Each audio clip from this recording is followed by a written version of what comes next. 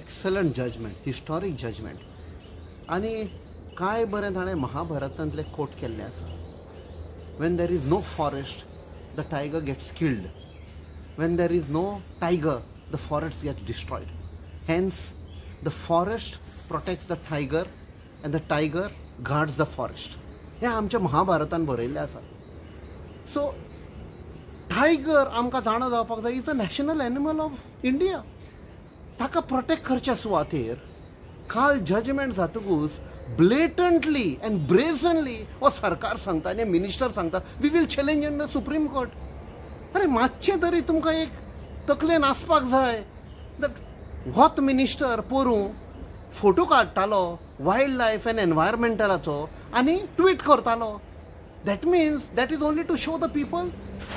Secondly, the judgment has clearly protected the interest of the habitants who are there. एक वर्सा भितर तांकां rehabilitate करपाक. Secondly, why it is so important for Goa? कित्याक by giving the status of protection for tiger, we are also protecting the Madai river. कित्याक हें तर नाशिल्लें जाल्यार Karnataka is brazenly trying to divert the river to Karnataka.